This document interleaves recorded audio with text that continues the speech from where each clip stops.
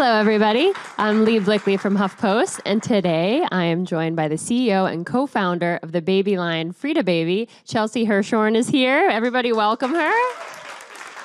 Now, Fridababy provides parents with the products that might sound strange, but are completely necessary. And as a pregnant woman myself, we're both expecting babies. I'm very excited to welcome her. So let's welcome Chelsea once again. I'm so excited to have you. Thank you for having me. Of course. I can't wait for you to tell me everything I need to know about being a mom. We will. Don't worry.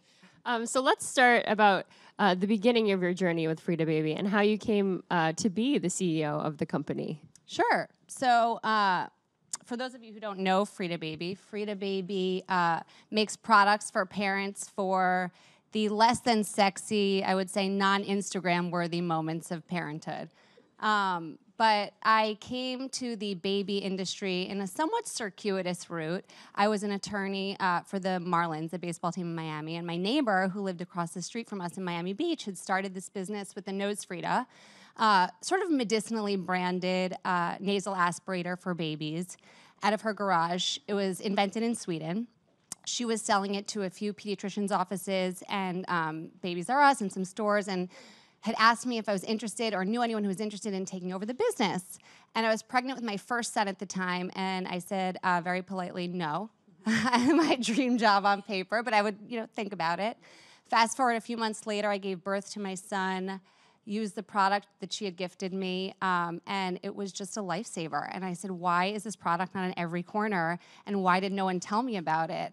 And so literally on a paper napkin in her living room, I left my job and committed to kind of helping build this business, and eventually bought it from her and moved it out of her garage, and the rest is kind of history. I mean, what fate for you to live next door to the creator of the Nose Frida. That's how life works sometimes, right? So was it the snot sucker that you had with your first baby, or is that something that you helped kind of create? No, so the snot sucker and the windy existed. They were invented in Sweden by a pediatric ENT and a gastroenterologist. And so we really focused in the first few years on distribution, getting these products on every corner outside of just pediatricians' offices. And so, we were solving a pretty ubiquitous problem with the two core products. The fact that babies get congested, and in the first few months are what's called obligatory nasal breathers. So they can't breathe out of their mouth. So if they're congested, it's a learned behavior to breathe out of your mouth. So they can't eat, they can't sleep. So problems that every parent faces, but no one kind of prepares you for. And so focus on distribution and really building the brand beyond just the single product, which was something that we were really focused on in the beginning. Just how do we create a brand that speaks to parents very candidly about the less than sexy realities that they face as new parents that unfortunately very few prepare you for. And how did you go about when you first joined the company? What were some of the ideas that you had as a new mom for products that you wanted to launch? There were so many. It took me a while to have the gumption to kind of go down the product development path. I had no experience, as you heard, but I started to have very personal pain points as a parent raising my first son and then ultimately my second son that I figured there must be better solutions for. And so the first product, honestly, beyond the two that we started with, that was really born out of a very specific pain point that I was experiencing was the MediFrida, which is a medicine dispensing pacifier. Giving my son medicine, whether it was antibiotics or Tylenol for a fever, it was like a three-person job. One person had to hold his jaw open, another person had to hold his hands down.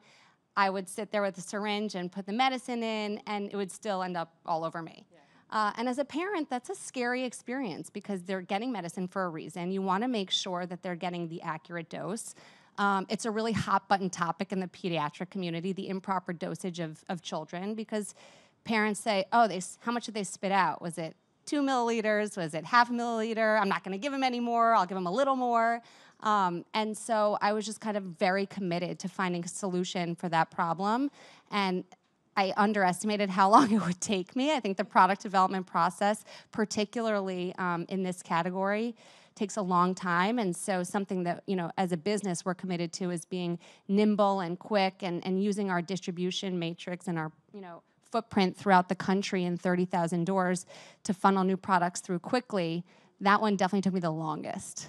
Yeah. What is the trial period like? How do you test your products? Do you give them to parents to kind of try out? So when we were a smaller business, we started with 2 or 3 people, and now at the end of the year we'll be 40 people in Miami Beach, which is super exciting. But in the beginning, it was definitely more of a focus group of one strategy, and in a lot of ways it still sort of is. We're building the team with an incredible group of young parents who experience these issues on a daily basis, and they are really at the heart of what informs our development and innovation pipeline.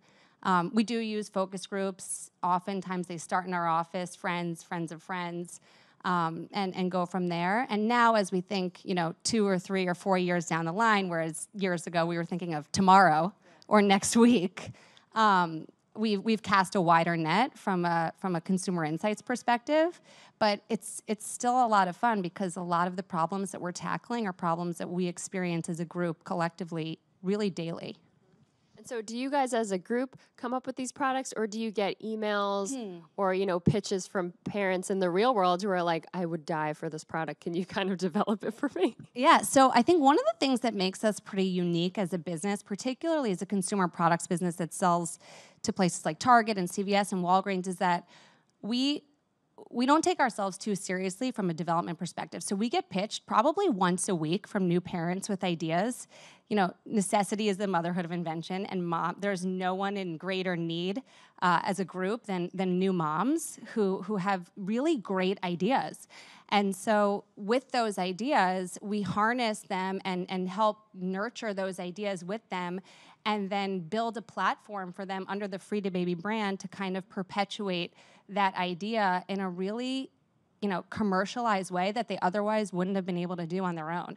So yeah, we have a lot of products at the top of our innovation funnel that have been born out of the needs of parents, whether they're working parents for Fridababy or stay-at-home moms who are just solving needs in a mom hack kind of way. Yeah, it's like Shark Tank for all the moms. They could just come and pitch their products. I feel like Lori Grenier. Which product that was pitched from a parent do you now have on your line that you really respond to?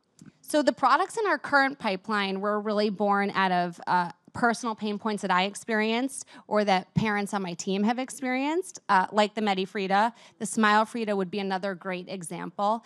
No one really told me that you'd have 8 seconds to brush your 4-year-old's teeth. And when you do, you got to get in and out very quickly because they'll bite down and spit the toothpaste back or swallow it or whatever, anything but brush their actual teeth. And so we developed the first 3-sided toothbrush that hugs all 3 sides of their teeth at once, so you can actually do the dirty work in a third of the time. But the products that are in our funnel right now, we're in active conversations with a lot of non-Fridababy parents to help them commercialize those ideas and bring them to life. Yeah, you have some of your products here. So do you have the Smile Frida here? I do. I have the Smile Frida here. It's this one. So it sticks to the tape. Yeah, it's cool. Suction. My children like to throw it at the wall and see if it sticks. But I hate when you have to put it down and it gets wet. But yeah, so it's 3-sided. I don't know if you guys can see. And so whether they're biting down, whether they're, however way you get it on their tooth, it covers all 3 sides of their teeth. And it's really important that you take care of, a young child's tooth because despite the fact that they fall out eventually, it really does. The health of the children's teeth really does impact the health of the adult teeth that come in.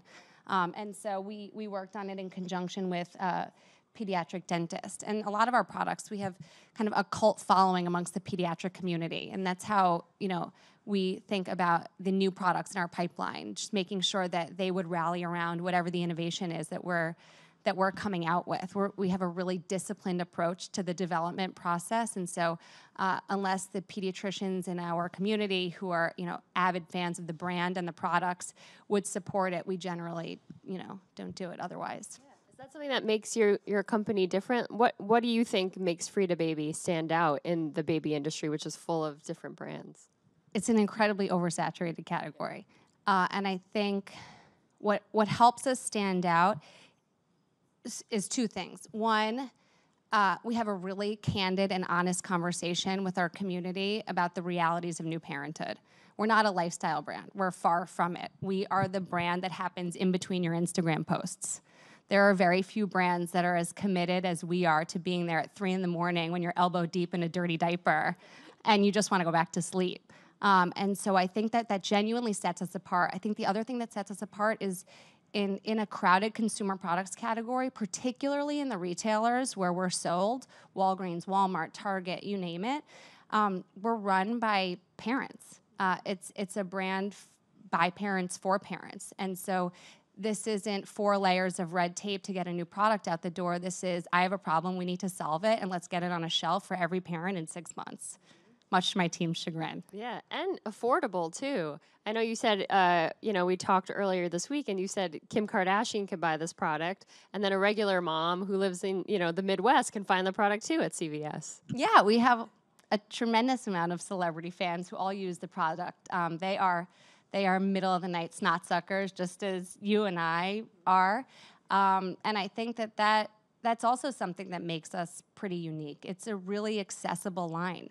There's not one single product under $20 unless some of our newer gift kits, which were born out of the realization that we were being gifted and more baby registries than we could keep track of. And we wanted to be the complete gift and not just the actual gift that the parents will use on top of a beautiful cashmere onesie that'll get vomited on in 2 seconds. So yeah, that was really important to us, is if we were going to be kind of universally accessible in 30,000 doors, we had to have a really accessible price point, from Walmart to Target to Nordstrom. I already got my snot sucker because it was on my registry, and one of my friends was like, "This is my #1. Like, you need this." And I'm like staring at it every day, like, what else can I get from this Fridababy line to save my life? Because I am so clueless. I have no idea what's coming. Well, that's the thing is there are, you can read every book on the shelf and try and prepare as best you can for new parenthood, but very few people really tell you what to really expect. And so that's kind of what I'm most proud of about this brand, is that we really are on a mission to prepare parents for those realities of new parenthood, and we take that mission very seriously. And I think, it kind of speaks for itself in the way that we market the products, in the way that we speak to new parents, in the way that we're not hiding anything, we're not glamorizing anything. It's very hard to glamorize a baby who has gas when you have to stick something up their tush to let it out. True. So we have products here. What are your, let's say, 5 products that you really respond to and that you see parents respond to? And maybe talk a little bit about each. That's like picking your favorite child. I was like, I didn't want to say favorite because... Top 5 products that parents respond to. I'll just pick the top 5 that immediately come to mind. Actually, it's right here. It's not even out of the package. This one, first and foremost, the Nose Frida is an obvious one. So beyond the Nose Frida and the Windy, the Mom Washer, which you'll see very soon. Which my new mom friend is like, I could have really used this. Right. So your friends will tell you that they pushed for 19 hours of labor, and it was a struggle, and they're done and they're happy and they're home and the baby's. She won't tell you that she bleeds for 4 weeks after a vaginal delivery, or even in a C-section where you can't wipe yourself properly to expedite the recovery process. And so what they give you in the hospital is imagine like a ketchup bottle that you would see at Burger King, right? And you put your hand in the toilet, you squirt the water up, and the water falls right back on your hand. And then you have to kind of like blot yourself dry and go on your way. Right? No, this is the reality, okay? Yeah, men. And so, the Mom Washer, I think, has resonated with our community, beyond what I could have ever imagined, honestly, because of the simple innovation and how true to the product line and the disciplined development philosophy that we have is just flipping it on its head. Literally, we turned the Perry bottle upside down. We put an angled spout on it so it gets the water exactly where you need it to go, and it doesn't require you to put your hand in the toilet. And so your hand's dry. you're on the road to recovery a little quicker and easier than you might otherwise have been. And so that's been a personal favorite of mine, and based on the way that it's resonating with our community, definitely a continued area of focus for us. Okay, next. I spoke about the MediFrida. I think, it's a game changer as far as making sure that your child gets the accurate dose of medicine every time. No pediatrician will endorse giving medicine other than with the oral syringe that comes with the medicine. And so this allows you to do just that through a shape and a device that they're familiar with already. And then the beauty of it is that as soon as you're done, you can kind of take it off and plug that little hole, and they can continue soothing themselves right back to sleep. And so the parent can control the pace at which they go, and it puts the medicine into the side of the baby's cheek instead of at the back of their throat, which can trigger a gag reflex. It also bypasses their taste buds as a result. So really simple, again, and gives parents a peace of mind. These are products for parents at the end of the day. You'll never see Elmo or Mickey Mouse on our products. These are products for parents who also own iPhones and who wear Nike and who have other interests that transcend their identity as a mom or dad. And so I think between the packaging and the product design and the simplicity and the efficiency, we really try to speak to that component of our customer. That was brilliant, isn't it? That's so smart. Well, it helps us stand out, like you said, in the very crowded baby category. Which, like, what do I buy? Yeah, exactly. And so, okay, what's next? You said 5, so that was 2. Smile Frida is absolutely one of them. I think, brushing children's teeth, like giving medicine, is one of those things you think, all right, I'll do it, I'll get through it, whatever it is. It is truly a battle. And I think any parent in the audience here will attest to that. And you have to do it in the morning, you have to do it in the night, you can't escape it. And you always feel like you're doing a bad job because they're just not cooperating. And so to give parents that peace of mind that they can do it in a third of the time and they've covered all their bases literally is hugely helpful. So the next one, I think that I would kind of draw attention to as a personal favorite is the Nail Frida. Again, like brushing teeth, who thinks clipping nails is a big deal? For some reason, they seem to grow every 30 seconds. You cut their nails, and they come home from school, and they're just as long. But what no one tells you is even as a newborn, when they come out of the womb, their nails are so sharp and so long, and their fingers are so tiny that it's very scary to cut them, and they don't sit still.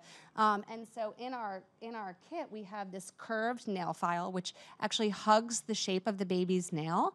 So it gets those sharp little corners where they scratch their face. I'm sure you've seen friends who have to buy like mittens and so this really is, we kind of say like ditch the mittens. You don't have to be scared to tackle, fine motor skills, and the development, even at a young age, is really important. So you can file their nails, hit all corners without kind of going around because it's shaped in that shape. And then the nail clipper itself has what we call a safety spy hole. So you can see the nail as you're clipping it. It's really simple twist, just cutting a hole in the metal, but one that is a game changer, and I can kind of cut my kids' nails a lot faster than I might otherwise have, knowing that I won't, clip their skin accidentally and watch them bleed like some Quentin Tarantino movie. We'll use that for ourselves too, just I like a use little it on spy myself. hole, yeah. A lot of these products, we get so many requests. Where's a nose Frida for adults? Yeah, I want this toothbrush for myself. So it's part of our, pipeline to kind of focus on taking each of these products and transcending the baby category into toddlers, kids, tweens eventually. Right now, you can kind of trace the product line to the age of my oldest child. And so we're trying to scale beyond that in anticipation of the fact that, the stages of parenting change, but parenting never gets easier. And so these issues that we face with babies and toddlers will prevail through, their teenage years. It's just a different approach. And so we hope to kind of be there in those moments. Last one. Okay, the Dermafrida, right? The Dermafrida, I hate washcloths. I don't know if I'm alone in that. Apparently not, because it's doing incredibly well. But you get a million towels as gifts when you have new babies, and they all come with this little washcloth, whether it's a mitt washcloth or a wet washcloth, and they get cold really quickly, they never dry, you have to lay them out. And so we thought, let's take like a really super soft silicone brush that you can hold with the suction behind your hand. Newborns are incredibly slippery in the bath, so you need the dexterity of having both hands to kind of hold them. But this allows you to do that and wash the baby from head to toe while still being able to use that hand to hold them. Is that 5? Yes, okay. So smart, though. Every one, I'm like, I can't wait to try these. Yeah. I got a few more months to wait, but... you won't have a choice. I do want to open it up to some of the audience members. If people have questions or pitches or anything. Sure. Hi. I was curious, what are some of the most common misconceptions for pregnancy? Common misconceptions for pregnancy. I would say... everything, like never read the internet. Right? No. Old wives' tales. No, it's a great question. I would say that that after you give birth, women tend to underestimate the amount of time for personal healing that they'll need. In addition to taking on this new role, caring for a new life, what I completely underestimated was the amount of time I would have to devote to my own personal healing. I had 2 vaginal deliveries. I think a C-section is even worse because you lose a lot of muscle control in your lower abdomen.